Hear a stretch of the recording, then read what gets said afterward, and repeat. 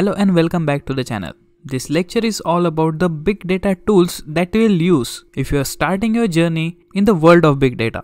In the last lecture, we have seen all about the major benefits of big data and how they are helping large as well as small industries to analyze and study the market trends. So from this lecture, we will see the basic tools involved in the big data.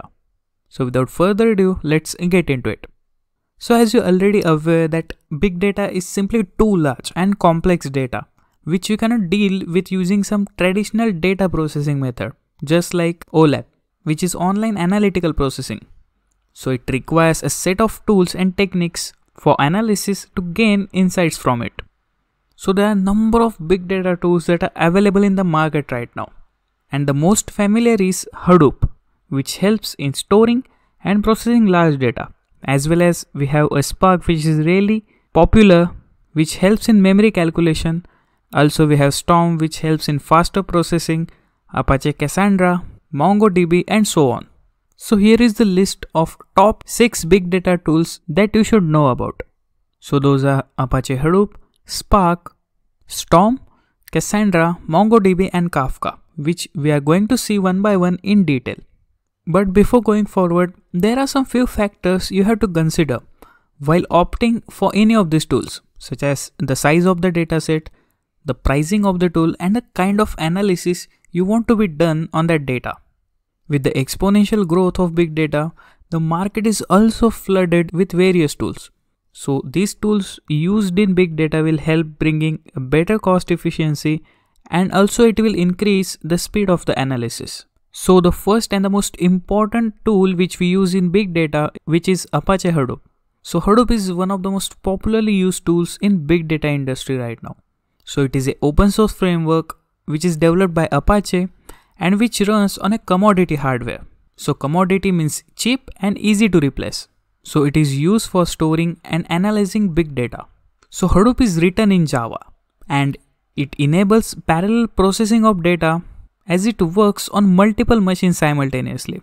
So it uses the cluster technology, which is a group of systems that is connected via LAN. So basically it has 3 parts. First is a HDFS, which is known as Hadoop Distributed File System, which uses for storing the data of Hadoop. Another one is MapReduce, which is used for data processing, and Yarn, which is used for resource management. So we will see all about Hadoop in our separate tutorial which is dedicated to Apache Hadoop. So for now, you just have to remember that it is a most popular tool used in the big data and is used for processing and analyzing huge amount of data, which is nothing but big data. So everything that had been developed comes with some disadvantages also. So Hadoop also has their disadvantages. The first one is it does not support real-time processing. So it only supports the batch processing. And it cannot do a in-memory calculation. So to tackle this problem, we have another tool, which is Apache Spark. So Apache Spark can be considered as a successor of Hadoop, as it overcomes the drawbacks of it that we have just discussed. So unlike Hadoop, it supports real-time processing as well as the batch processing. So it is totally dependent on the amount of data and the type of data that you need to deal with. So it is a general purpose clustering system. And it also supports in-memory calculation, which makes it a way faster than Hadoop. So this is made possible by reducing the number of read per write operations into the disk. So it provides more flexibility and versatility as compared to Hadoop, since it works with different data storage such as HDFS, OpenStack and Cassandra. So now our third tool is Apache Storm. So Storm is an open source big data tool which is distributed real-time and fault-tolerant processing system. It efficiently processes unbounded streams of data.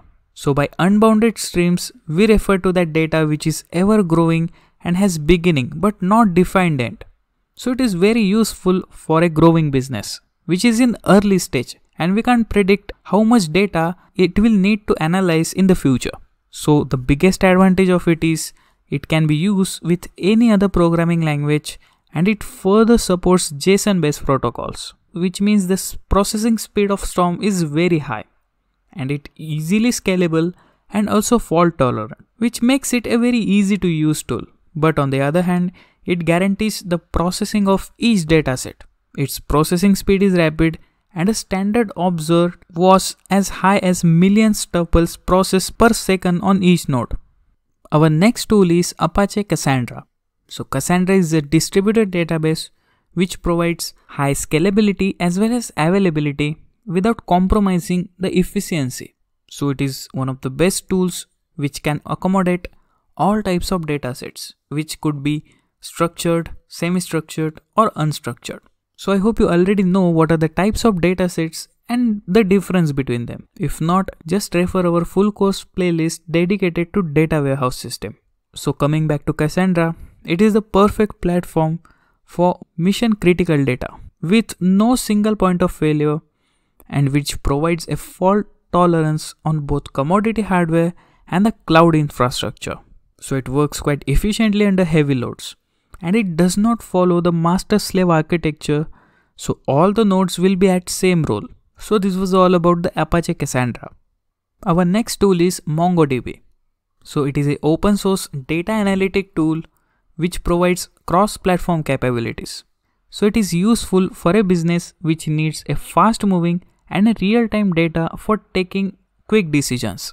So it is a perfect for those who want data-driven solutions. So it is easier to install and maintain, which makes it a user-friendly tool. And it is reliable as well as cost-effective. So there are so many benefits of MongoDB. It is written in C, C++ and JavaScript. And it is one of the most popular databases for big data, as it will facilitate the management of unstructured data or the data which will change frequently. But a certain downfall in the processing speed has been noticed for some use cases. So you have to remember this point clearly. And now our last tool in this list is Apache Kafka. So Kafka is an open source platform which is created by LinkedIn in the year 2011. So I hope you know about what is LinkedIn platform, and I hope you already have an account on it. So Kafka is a distributed event processing or a streaming platform which provides high throughput to the system. So it makes it a very efficient to use and can handle trillions of events a day. So it is a streaming platform, which means it is highly scalable, and it also provides a great fault tolerance. So the streaming process includes publishing and subscribing to streams of records alike to the messaging system, after that storing these records durably, and then processing these records. And these particular records are stored in a group which is called as topics. So at the last, it offers a high-speed streaming and guarantees zero downtime. So it is really helpful for an application which has high amount of streaming data and which is critical to the customers, as it will promises a zero downtime. So this was all about the best tools used in big data. So if you have any question in it, just mention in the comment below. So if you like this lecture, please subscribe to our channel and ring the notification bell to get the latest updates. And don't forget to follow us on our social media that I have linked in the description below. Thanks for watching.